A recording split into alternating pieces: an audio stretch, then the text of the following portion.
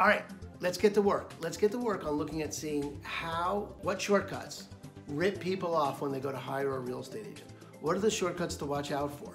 What are the things at play when they're hiring an agent? Okay, well, mostly what's at play when you go to look to see to hire an agent, the two shortcuts most to watch out for are representativeness and availability.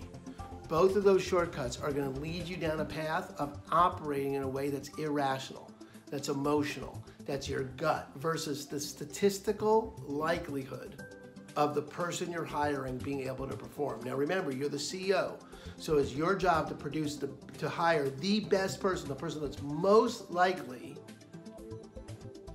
to produce the results you're looking for. So you got to first of all get clear, what are the results you're looking for, which a lot of people don't bother to articulate, but let's do it. If you're selling a house, it's almost always you want to sell the house for the most money in the least time with the least hassle, which includes the least liability to you. Nothing blows back on you after the sale. And if you're buying a house, you want to buy the right house for the best price in the least time with the least hassle. Okay? So those are the things that you want. So you got to find someone who has a track record of the best price, who sells for the most money. Not who sells the most homes, who sells for the most money. Most people go, oh, I see that. Now look, watch what happens. This is how it works. This is why this is the way availability looks. Oh, I see that guy signs all over the place. He must be good. That's availability.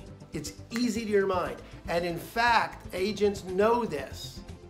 They know that 72% of the people are going to hire the first person they talk to, so their job isn't to be good, their job is to be fast.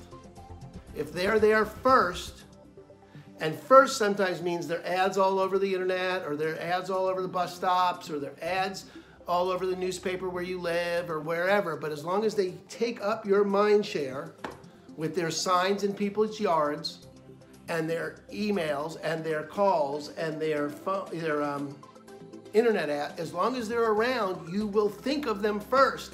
And that's all it takes for 72% of the people. Those are good odds if you're a business person, by the way. Those are great odds if you're a business person. If you're in business, you would take 72% of the business every day. And that's what people do when they're out looking for an agent. So availability takes on an enormous role. You see their signs. Their friends recommend them to you. You see their stars on the website. All of that stuff is availability, and then representativeness, because you know they have a lot of stars on the website. That's what a good realtor would have. No, that's just what they have on their website. You don't know if they're a good realtor based on that. Why? Because the bar for everyone is so freaking low that just means they didn't rip off anyone. All right, that's fine. If the bar for you is don't get ripped off, you don't need to watch any of these videos. Okay? You could hire a kid's soccer coach. Your kid's soccer coach is unlikely to rip you off. But do you have no idea the level at which they're going to perform? That's availability and representativeness at play. Oh, I can think of them, therefore that's a nice guy at the open house. They were available. That's availability and representativeness at play. No, you want to actually get to what's the statistical likelihood of their performing.